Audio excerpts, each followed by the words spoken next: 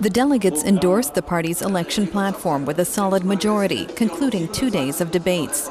The FDP adopted an aggressive tone towards the Social Democrats and the Greens, evidently ruling out any possible coalition with them after September's election. Enough of the SPD-Green menace. Time to put the demons haunting Germany to rest. Clarity, progress, prosperity for all.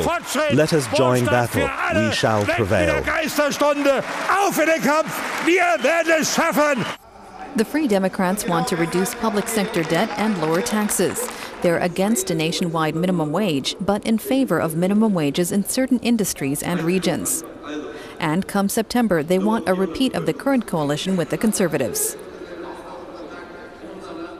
This is the best government for Germany, and it would be the best for the next 4 years as well, building on our success for another 4 good years.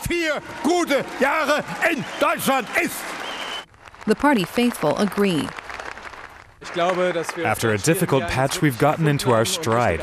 We have good leaders and good policies. This conference is proof of that. I feel very motivated by Brudeler's speech. We have a great team and I am looking forward to the election campaign.